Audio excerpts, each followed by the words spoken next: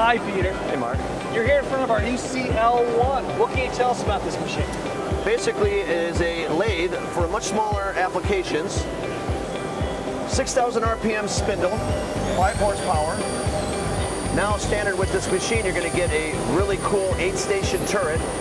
And we also have this really nifty option with a parts catcher. Comes right down in this nice little chute. That's fantastic. And this one's got live tooling on it. It does, yeah. They rigged a little cool little drill here, and it comes in and it does an angled hole on the actual part and actually backs off and does a circular interpolation to deburr the edge. Oh wow, so one tool, drill chamfer, and this thing's got a bar feeder on it, but this is a really unique bar feed option here. Yes, it is. So what it is an air-actuated pneumatic bar pusher.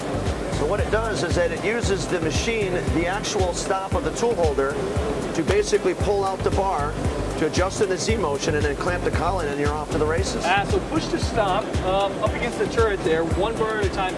Do you know if this can be used with our standard Haas bar feeder? Absolutely. Okay, so if you have high volume production, you can actually just mount it to the standard bar feeder and run away. That's great. Okay, thanks a lot, Peter. Thank you very much, Mark. Take care.